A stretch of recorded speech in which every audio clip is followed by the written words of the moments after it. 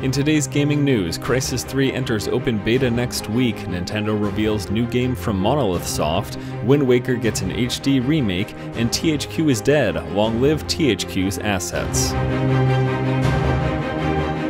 Hello ladies and gentlemen, welcome back to the show. It is Wednesday, January the 23rd, and my name is Force, here with today's gaming news. First up today, the open beta for Crysis 3's multiplayer begins next week. Starting on January 29th and lasting until February 12th, an open beta for Crysis 3's multiplayer will be available. The beta includes the museum and airport maps, along with two gameplay modes. Hunter mode pits 2 cloaked hunters versus 14 cell troopers. Whenever a trooper dies, they join the hunter team. Crash Site mode is basically a glorified King of the Hill with alien tech. The multiplayer open beta begins next Tuesday on the 360, PS3, and PC. I'm looking forward to checking out the open beta, and if you'd like to get ready yourself, just follow the link in the description below. Although I'd like to make one suggestion. You should probably avoid the PC platform because that's where I'll be playing, and I don't want to embarrass everyone with my elite FPS skills. Let's see if I can get through both of them, huh? Darn it, I'm gonna miss it. Oh no, oh no! Yeah, don't let that happen to you. Next up in news, Nintendo has revealed a new upcoming title from Monolith Soft. Today, Nintendo revealed an upcoming Wii U game from Xenoblade developer Monolith Soft. Although no name was given, a 1-minute trailer displays graphics and gameplay very similar to Xenoblade Chronicles.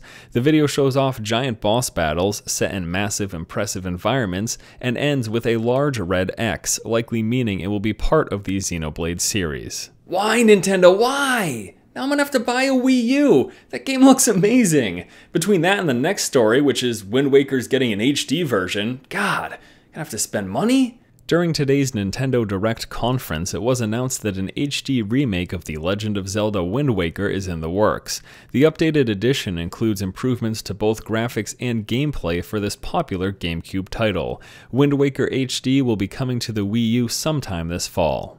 In all seriousness though, I don't mind that I've got to spend money on a Wii U because these upcoming games look amazing. Now I never owned a GameCube, so I didn't get to play the original Wind Waker, but I've heard it's one of the better Zelda titles and I'm really looking forward to, well, buying a Wii U this year and not only checking out this new X game, but also looking at Wind Waker HD.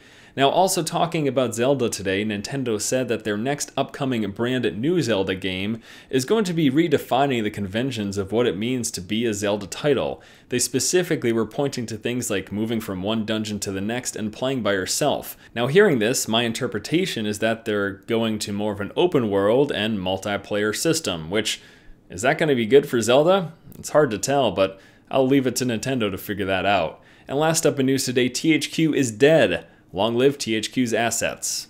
Yeah, I know I said it twice, but it's clever. THQ officially closed shop today and auctioning off its assets and ending employment for much of its staff. The auction process resulted in the following acquisitions.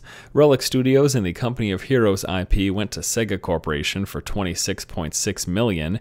THQ Montreal with the 1666 and Underdog IPs went to Ubisoft for $2.5 million. The Evolve IP, also known as Metamorphosis, went to Take-Two Interactive for $10.894 million. Volition Studios and the Saints Row IP went to Deep Silver for $22.3 million. The Homefront IP went to Crytek for $544,000. The Metro license, which includes 2033 and 34, went to Deep Silver for $5,877,000. And finally, the South Park The Stick of Truth license went to Ubisoft for $3,265,000. Well, I guess that's it. The end of an era, the closing of a chapter, and a new beginning for a few of these IPs. Now, I'm a little wishy-washy when it comes to some of these acquisitions. I'm specifically upset that Sega got Relic and Company of Heroes. But what can I do about it? Absolutely nothing. Just hope the game turns out well. What I want to know from you guys today is what do you think about these acquisitions and the finality of THQ's IPs going to these various new companies? Let me know if there are any specific ones that upset you or have you worried, or ones that you may be excited for. Of course, you can do all of that in the comment section below. Alright guys, that's going to do it for today's episode of the show. As always, thank you so much for watching. Once again, this has been Force, and you've just been force-fed. Geez, I haven't owned a Nintendo system since the N64. Huh, it should be exciting to finally be back in the Nintendo ecosystem. And at least I skipped all that motion crap, because this is fun. Oh, I'm hitting pretend volleyballs with my hands. Awesome.